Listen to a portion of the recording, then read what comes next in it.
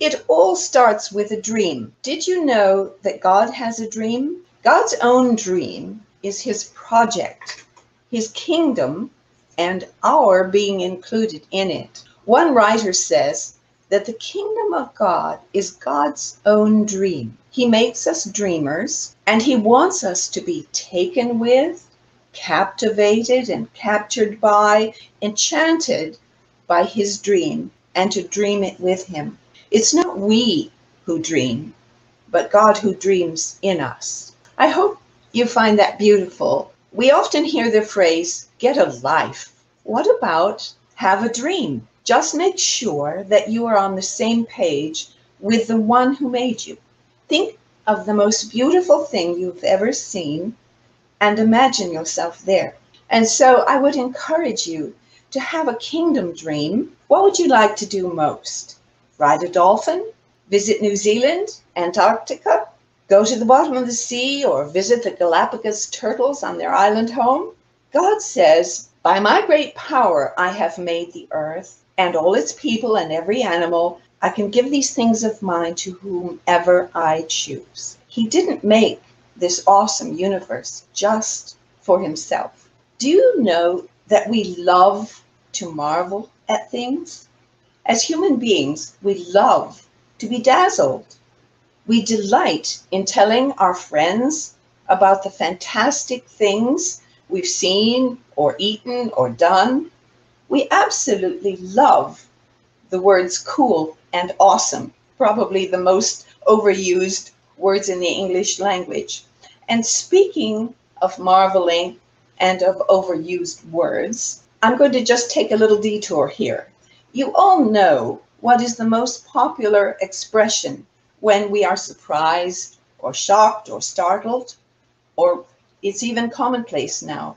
It's the OMG expression.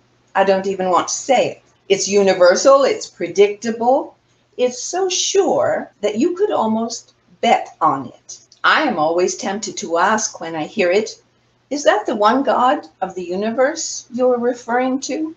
As Christians, the OMG expression misses the mark in so many ways. It makes us a part of the world. It may be offensive to those who love God, and it appears to contradict the very prayer Jesus taught us to pray.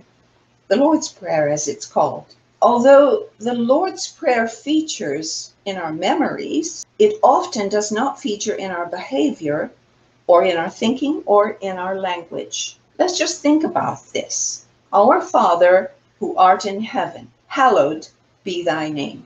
And the name of God includes everything about God, his character, and even his kingdom. By the way, all of Jesus' prayers are addressed to his Father. And we're told in Exodus 27 not to take the name of the Lord our God in vain. And I think it will help if we remember that we are to be holy people, as in Exodus 22. Ecclesiastes tells us not to let our mouths lead us into sin. And in Colossians 4:6, we are told to let our speech always be gracious. Since I cannot imagine Jesus ever saying the "oh my God" expression, I have disciplined myself not to say it, even though 9/10 of the world does. We're supposed to sound like Jesus. It's a far cry, I think, from the beautiful Our Father to the OMG expression. And practically speaking, let me just say this. This is a tip, a bonus tip to avoid swearing. I would suggest that you come up with an alternative for those moments when you stub your toe or hammer your thumb, because we know what might be likely to fly out of your mouth.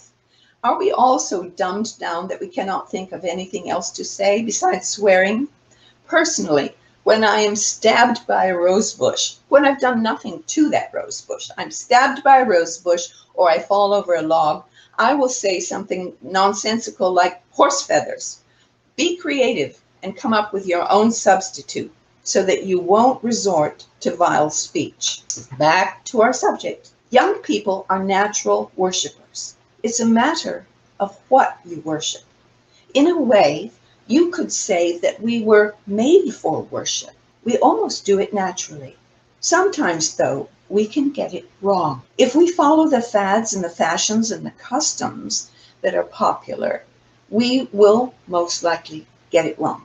And with worship, we have to do it right. Our worship must be truthful. And we actually have a tendency to do it wrong. Our worship must be truthful. The tendency to do it wrong will be by copying or being influenced by those around us. God's words, did not sink in with the people that he chose to have fellowship with. In Exodus, he said repeatedly, these were his rules: no other gods and no idols. No other gods and no idols. These same warnings were repeated again and again. But tragically, there was even a time when the people of God actually melted their gold earrings so as to provide the gold for the statue of a calf. And then they worshipped that calf, even though they knew it was just made out of their gold jewelry. Not only do idols get in the way, they misdirect us, and this idol caused God's people to sin big time. Anything can be an idol. Those magic machines might be what we think of first because they're so time-consuming and so addictive. But anything, personal appearance, physical appearance, approval by others, popularity, cars, movie stars, singing groups, food, anything can be an idol. And God knew full well that what occupies your time, you would eventually worship. Whatever or whoever commands most of your attention becomes your idol. It might be helpful to ask yourself this: what do you think about when your mind is in neutral? And secondly, what do you do during your idle moments? And thirdly, if you're brave enough, have an objective observer of your life conclude what is your God by observing you over the past week. Remember, anything can be an idol, and idols get in the way.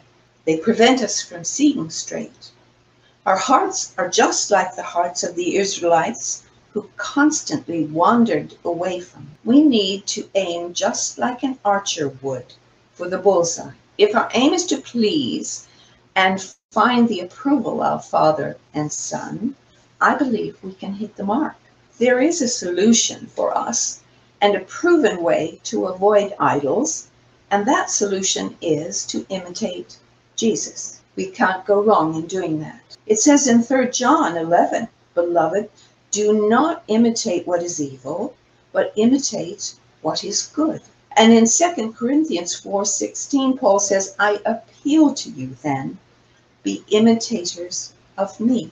And he explains then in 1 Corinthians 11:1, "Be imitators of me as I am of Christ." And we know that the Thessalonians were commended for imitating Paul, who imitates God. 1 Thessalonians 1:6. And remember that God said that he would give the whole earth to Jesus, and Jesus said he would share it with us. We've been given the most astonishing privilege of being invited to call God our Father, or Abba, dear Father. Invest some time in dreaming a kingdom dream with God.